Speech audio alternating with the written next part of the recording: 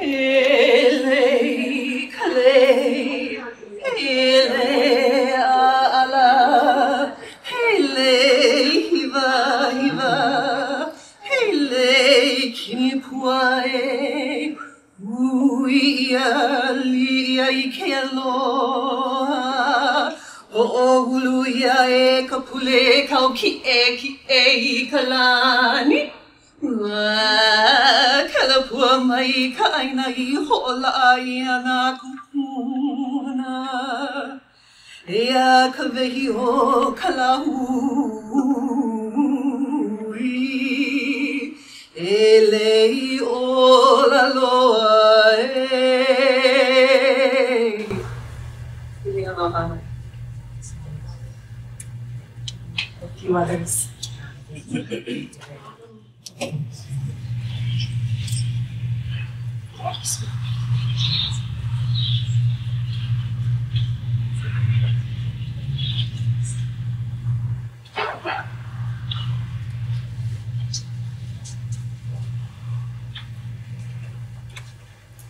Aloha.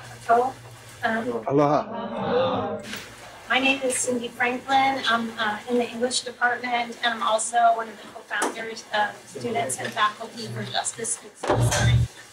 And I first want to begin by thanking everybody who made this visit possible.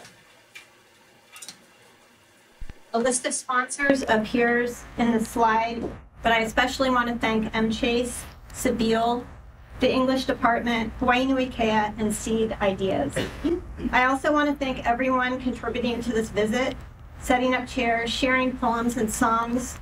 I especially want to thank Joan Ka'alikahi. I wish she was here because I think it probably is not an exaggeration to say there have been over 1,000 emails to set this up from her end. And also S. Shankar, Mehea Hia, Sheikha Al-Ghazawi, Ali Musle, who did the beautiful designing of the flyers, and Ihiwani Laskonia. I also want to make sure that you know about the Saturday event that is happening at Aupuni Space, Art and Activism from Hawaii to Palestine. And just one last announcement is that you can get prints and books. Some of the proceeds will be going to the rebuilding of Gaza. So I first encountered Malak Mattar's artwork in 2016. She was 16 and had been painting since 2014 in response to the 2014 Israeli siege on Gaza, the fourth she had experienced at age 14. During 51 days that summer, in its 14th military campaign since unilaterally disengaging from Gaza in 2005, Israel killed over 2,200 Palestinians, 521 of them children. Under these horrific conditions, Malak began painting. When I saw her paintings circulating on Facebook, they stopped me in my tracks. The news from Palestine, and especially Gaza, continued to be horrifying. These images captured the pain and violence of the Israeli occupation of Palestine, and they also showed the world an artist who brings beauty, steadfastness, and freedom dreams of the people, and especially the women and girls of Gaza. To see such beauty exist, despite and as a counter to Israeli violence that is at once shocking and predictable, to see a girl able through art to envision an opening up of the bars of the world's largest open-air prison was truly humbling. And as we all sit here today,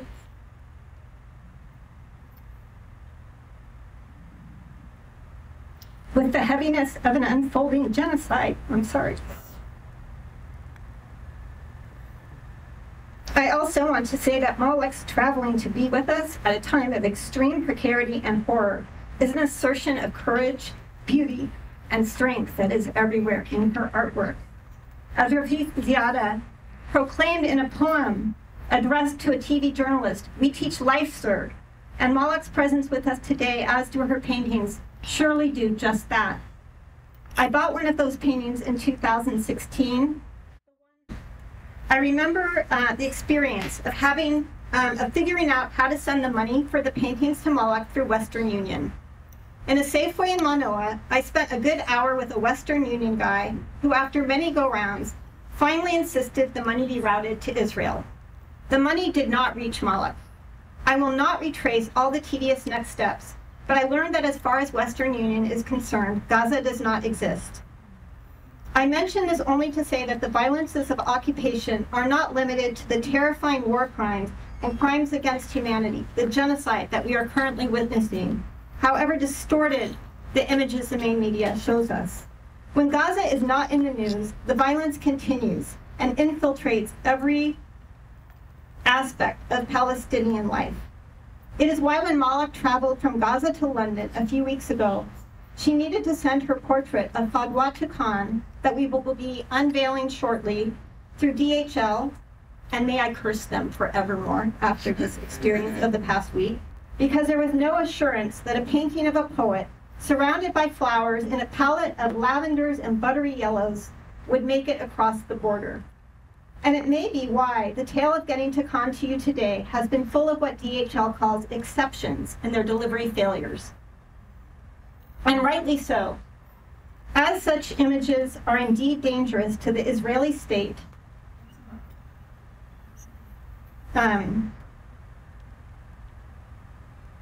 disrupting as they do the Zionist narrative that would have the world understand Palestinians either as terrorists and anti-Semites, or as non-existent, or as just so many dead bodies.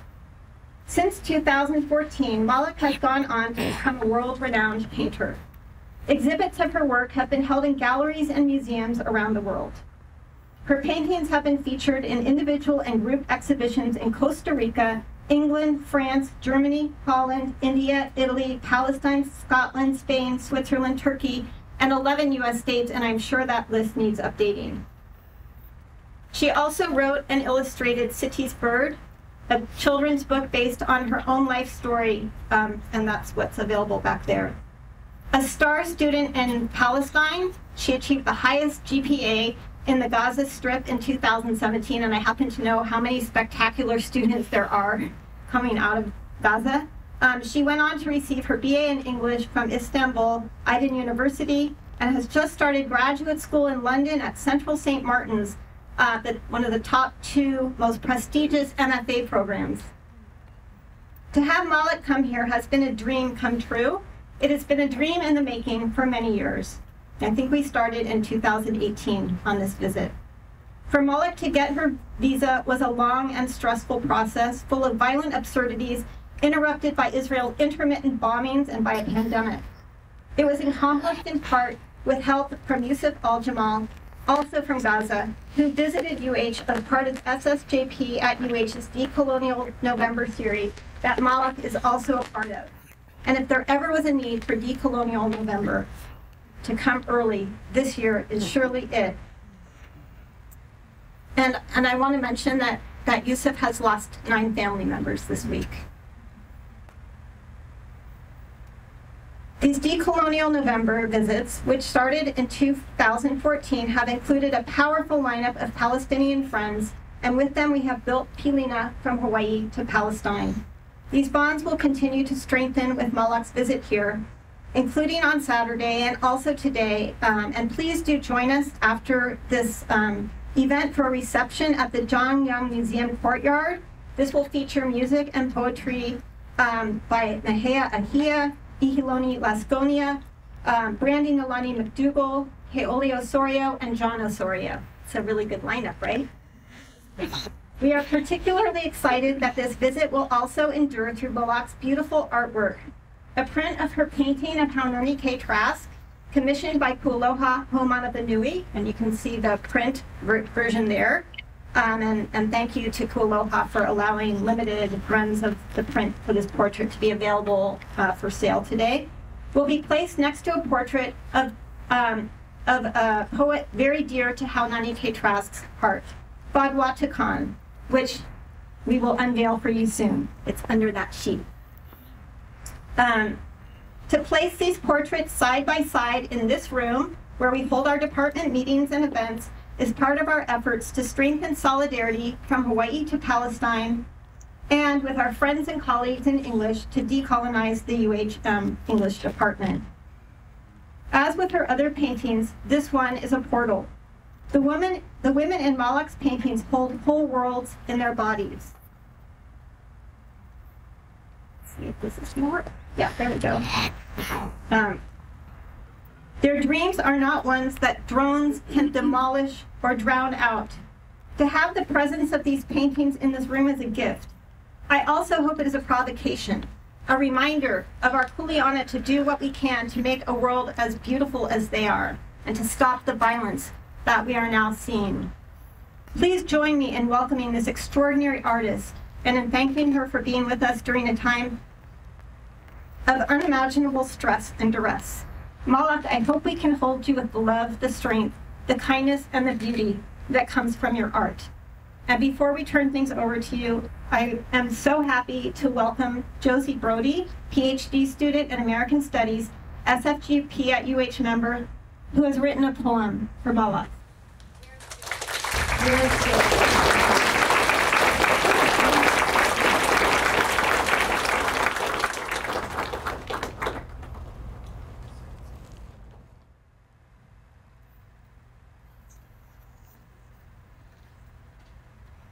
Hi, thank you all so much for being here. I wrote this poem over the last month or so since Cindy suggested that it was something I might do. I spent a lot of time on Malak's Etsy and on Google image searches, and just with these beautiful paintings that are over to my left. And it was a really amazing space. And so this poem sort of came out of me trying to process like how these paintings can clarify or be a part of my being as a Jewish Japanese person currently occupying the unceded lands of Hawaii. So thank you guys. This is for you. Cradle, verb, to protect, to support protectively or intimately, to fashion yourself horizontal, to grow 4 strong arms, be a mother to a daughter to a grandmother, a sister to a dove, to nurture fruit like it might feed all your kin. Ooh, this is going to be hard. Okay. Cradle, noun, a rocking device used in panning for gold. My granny's hands steady, cutting the umbilical cords of lemons and avocados. What the land of the Liseño people produces, I bury in a suitcase between clothes and books for TSA to excavate. Swollen citrus, mild pink gold of pomelo roped by latex gloves. A 6-hour flight away, my other grandmother pans latkes out of oil. How is it that we're taught to fall in love with extraction? How can I eat strawberry guava without blaming the fruit for the blood on my lips? Cradle, verb, to cut grain is the cradle side. Harvest, we hack at a forest of invasive ginger here in Hawaii. I cut my thumb and worry the wound. Afraid the ginger will reroot in my body, making me the guest who is host to a settler. Cradle, noun, a place of origin. Yesterday, the images appeared on my phone of bulldozers knocking down the Gaza wall, people returning to their places of original resistance. Unprecedented, my phone tells me. Let us unfold together a precedent of girls with soaring braids and sad-eyed birds and the butter-sweet waters Palestinians traveled to learn guerrilla tactics in North Vietnam. The precedent in the linking of arms on Alcatraz Island, Palestinians and Turtle Island indigenous people breathing the sun together. Cradle, synonyms. Birthplace, home, mother country, motherland. Meadowed quilts and dove lovely dresses, mapping living, blooming lands onto bodies. When the world sleeps, your paintings seem to me to say, the body forgets to pretend to be distinct from its cradle.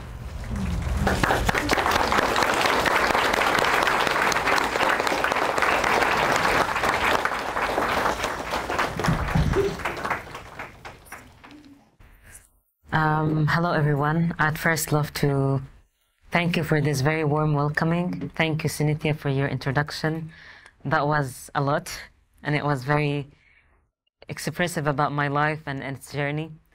Thank you for the flowers. They smell wonderful. And thank you for the poem. That was really emotional. Speaking here today is very hard.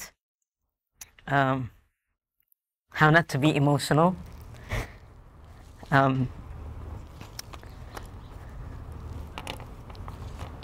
I'll just have a moment. The worst part of it is not being able to be in touch with my family, not being able to know if they are alive or not.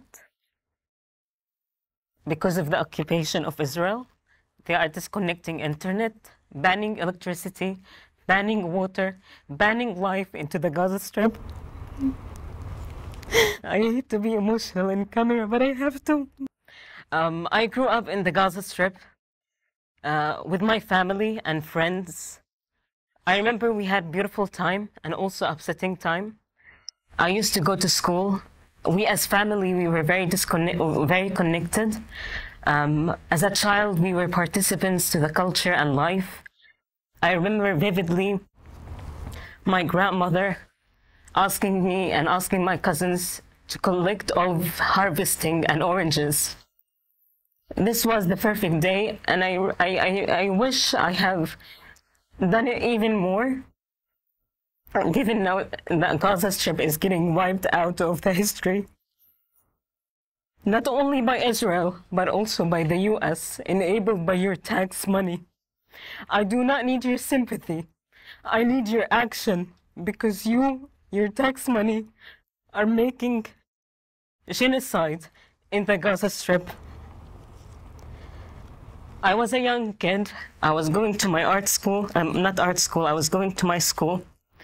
And I have, with my siblings, went to do my final exams. And suddenly we were asked to evacuate the school. That was in 2008. And I was like, I looked up in the sky and there was warplanes.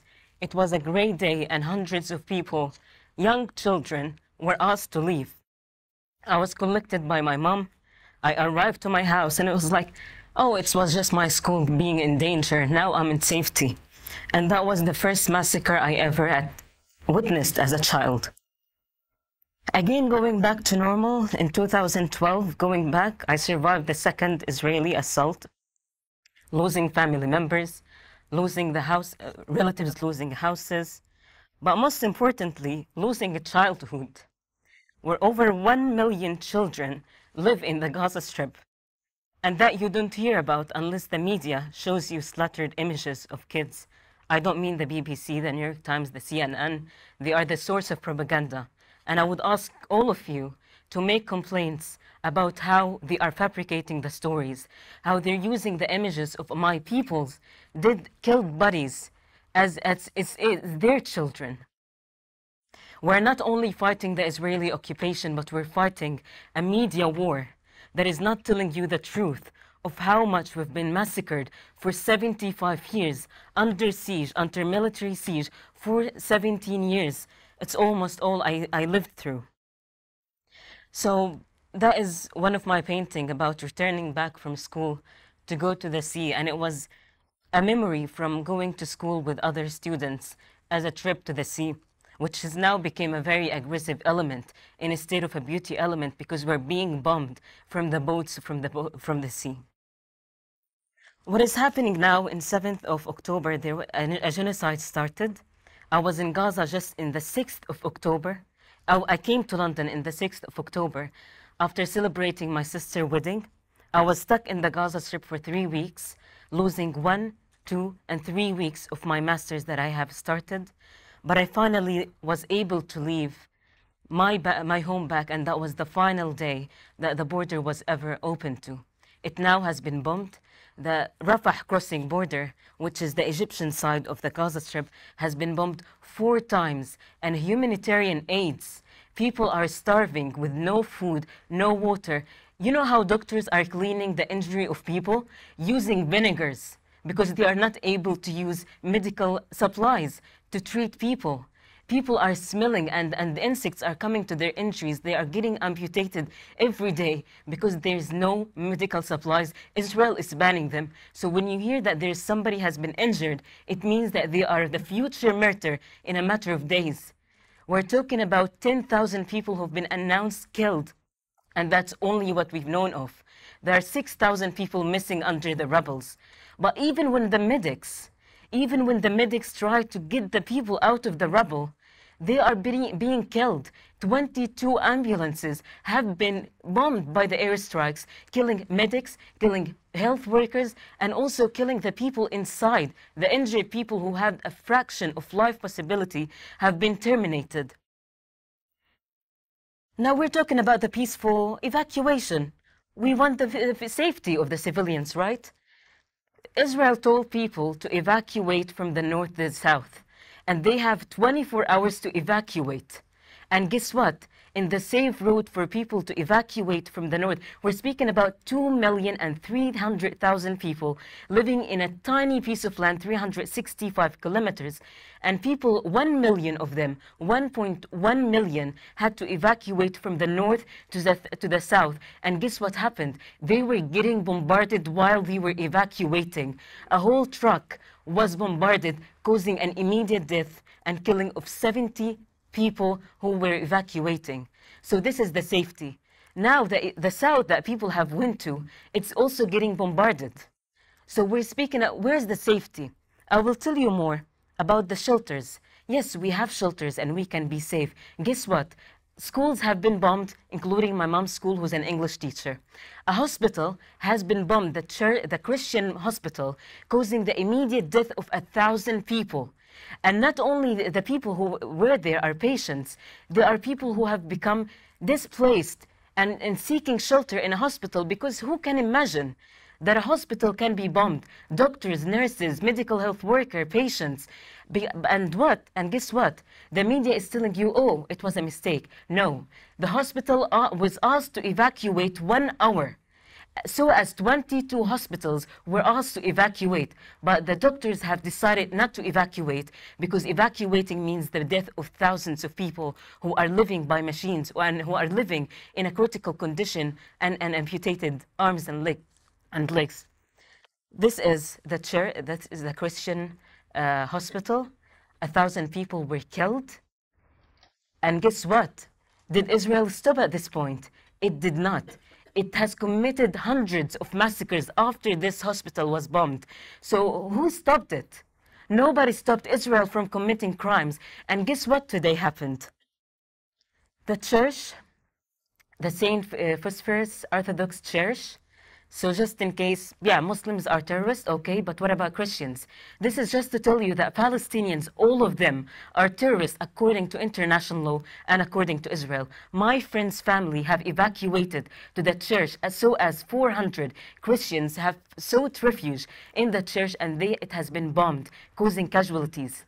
So imagine, and as well, schools, church, as well the hospital. So where do people go? Where do people go? They were told to evacuate in the south, and they're still bombarding the south.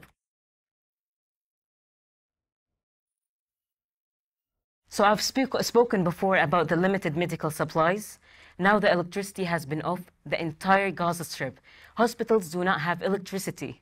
They do not have water. People are dying from thirst. They do not have food. And there's tons of trucks of food are waiting outside of the border, and they are not allowed entry. People are starving. If not from the Israeli missiles, they will be starving from the lack of food. And guess what? Israel is not allowing the food to get in. I would hate to minimize our cause to be the lack of food and starvation. It's more than this. It's 75 years of everyday murder, of apartheid, of human beings being stripped out of their human rights. We are stateless people, have no right to travel, no right to have a decent life, no right to even the food that we eat is calculated by Israel. The water we drink is undrinkable. We're speaking about people who are just wanting to live. And now they are telling you that what is going on is unprovoked. No, we've died just to live. Is this too much to ask? It's just to live a life with freedom. We want to be free. My life is as precious as your life. The 10,000 people who've been killed is as precious as any person with blue eyes and white skin.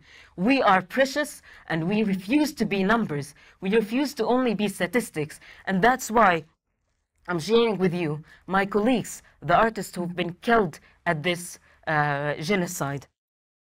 This is one of the paintings by Muhammad Sami. He was my age, and he was, he dreamt of becoming an artist. He's been very active, making murals, working with young children into becoming an artist and expressing himself. Guess what? He's been killed. Muhammad is not a number, although he is, for the media, for the West, he is a number. Hiba Zakut, she was a woman, she was a Palestinian, and she was a mother. And guess what happened? She was also massacred with all her children, and all her paintings are also under the rubbles. That was Hiba and her children. I want to say about the Great March of Return because it's something that you will not see in the media. But it's our attempts for 5-6 years, since 2018, every single Friday, 20,000 people take the streets to just, on the border, to just call for their rights, just to tell the people that we dream to step on the land of our occupied ancestors. We just want to return. We want to work. We want to have a life. And guess what?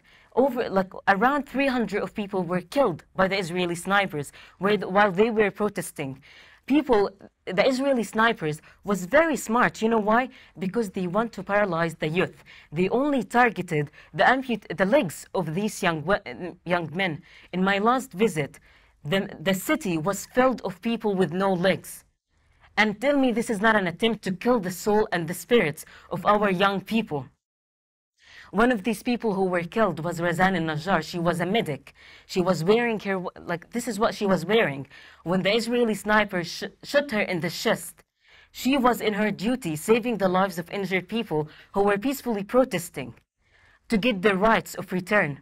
And also, journalists were killed. Yasser Murtaja, he was a journalist, he was a war journalist, he was also killed. So as my friend Ibrahim Lafi, he was a journalist, he was killed a few days ago, and he was such a brilliant photographer. He took amazing photos of the port, of the people, of hope, of the young people who were dreaming of having a life.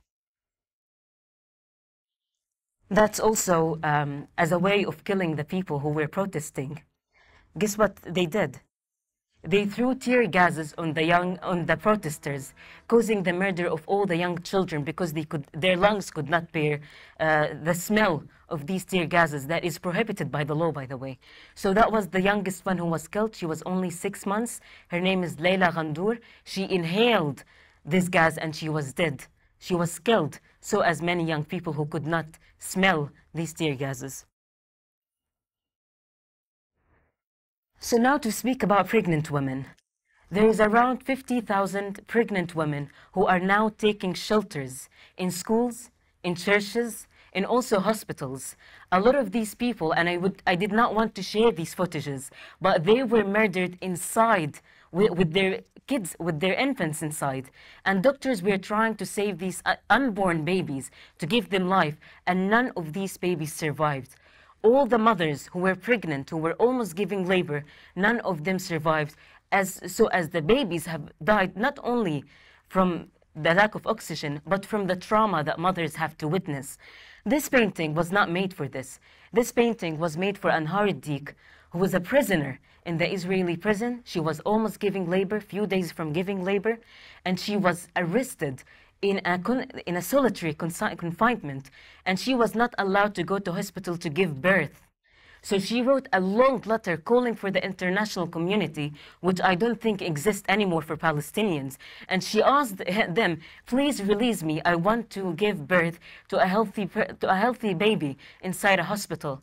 And guess what? She was released just a day before, and she was given birth. But other women, they had to give birth inside a prison cell without any medical assistance.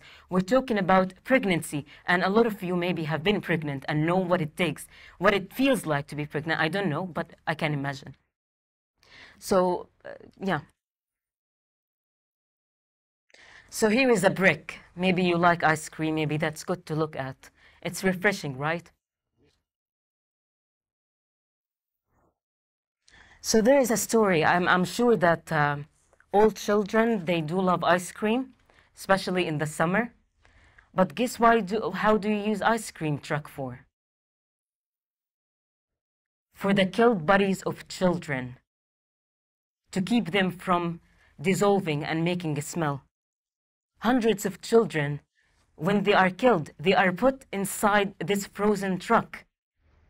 Can you imagine? And that's why I was having dinner yesterday with Cynthia, and we were sharing ice cream. I told her, I'm sorry, I cannot eat this ice cream.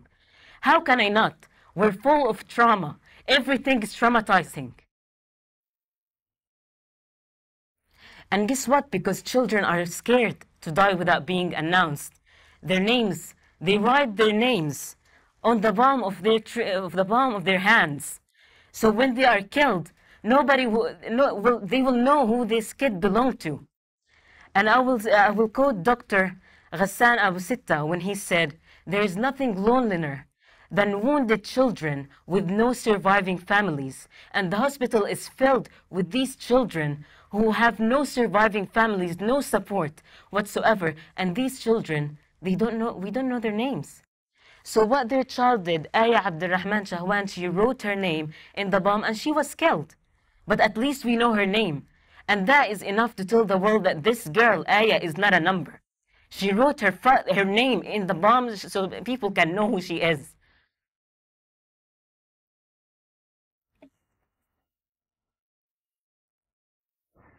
Today, some of you, in some of my talks, people come to me saying, we're sorry for what our country is doing to your people. But guess what? The 1,500 people, children who've been killed, will not accept your apology. Everybody is responsible. Especially your tax money is enabling this. And I know you don't support this. If you are a human being with moral obligation, you're not supporting it. But I'm asking you now to take an action. We do not need sympathy. It has never brought us alive. It has never brought the 10,000 people who've been murdered alive. But your action to press in your representative, in your Congress, in talking to your friends, don't be afraid. Your fear is secondary.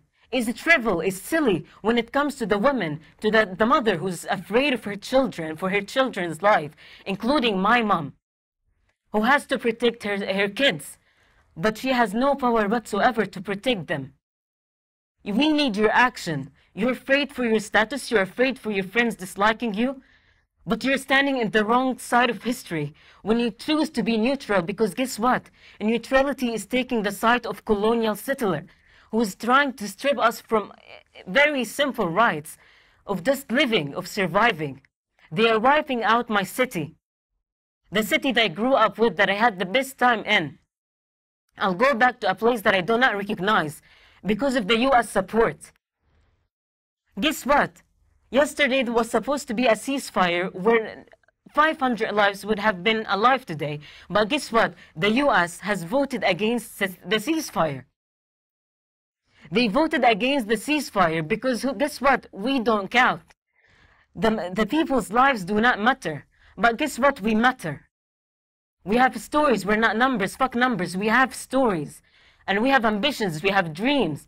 And we have lives. Our souls are not cheap. No matter how the media tries to tell you we're terrorists and we deserve to be alive. And you know what? It's war that will happen.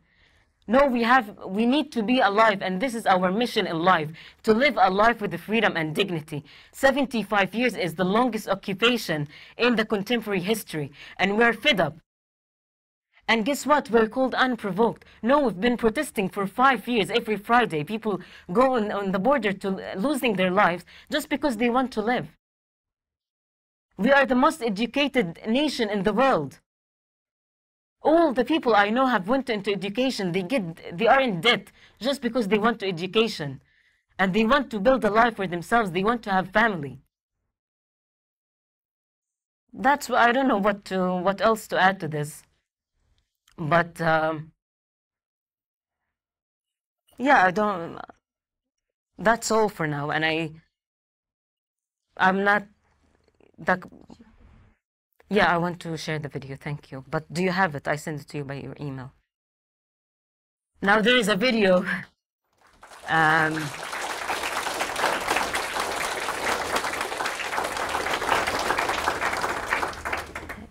It was a bit dark. I hope you will, survive the trauma of what I shared. But now I have a song that you will really like. It will cheer you up. I don't know if you'll eat ice cream after that, but I don't. And this is just a simple act. A lot of things trigger me as a person, but I still resist. And I will resist by my art, by my word. And I'm not fearful for whatever occupation that tries to silence me and try to kill artists, authors, imprison them. My friend Dareen Tatour, she wrote a poetry, "Resist, my people resist," and she was taken to jail and tortured by the Israeli soldiers. So I'm saying that I'm going to resist. So as all the people who are going to resist, we might be hopeless for some days, but we will stand up because we cannot afford to be hopeless. We have a mission that is bigger than who we are. And we know that if I didn't see a liberated Palestine in my generation, we have to be working for a liberated Palestine for the second generation, because nobody deserves to be occupied. Everybody deserves to be free, to travel free, and to have their full human rights for children, women, men, elderly, everybody with no exception. Senator, you can unveil it.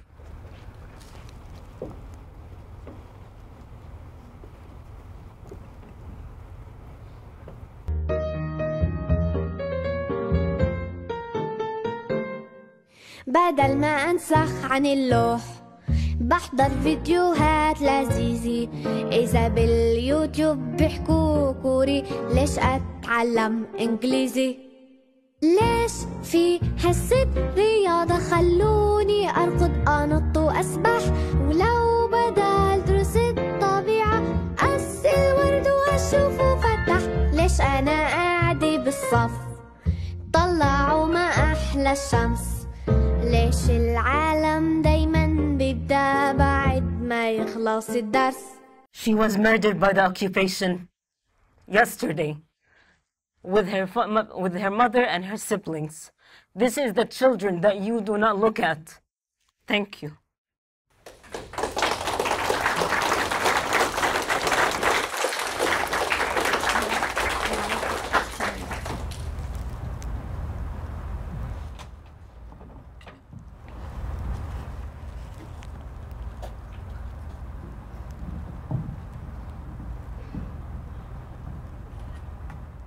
Okay, we're going to get to see something really beautiful now.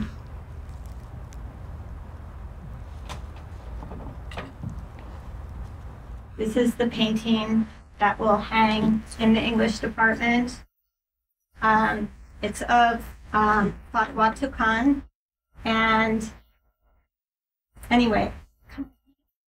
You can unveil it. Oh, come on. Get the other side.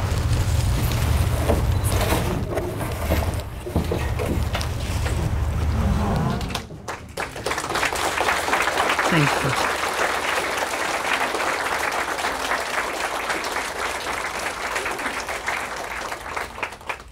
We're not going to do Q&A, but what we are going to do is we're going to move stuff over to the John Young Courtyard, Museum Courtyard.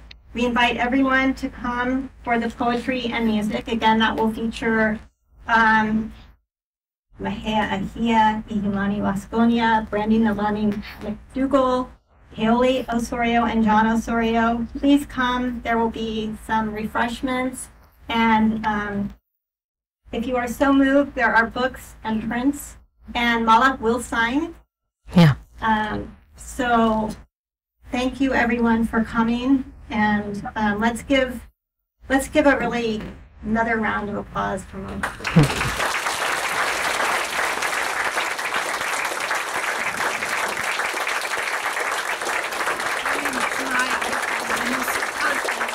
No way, really. Good to be here. Thank you for coming.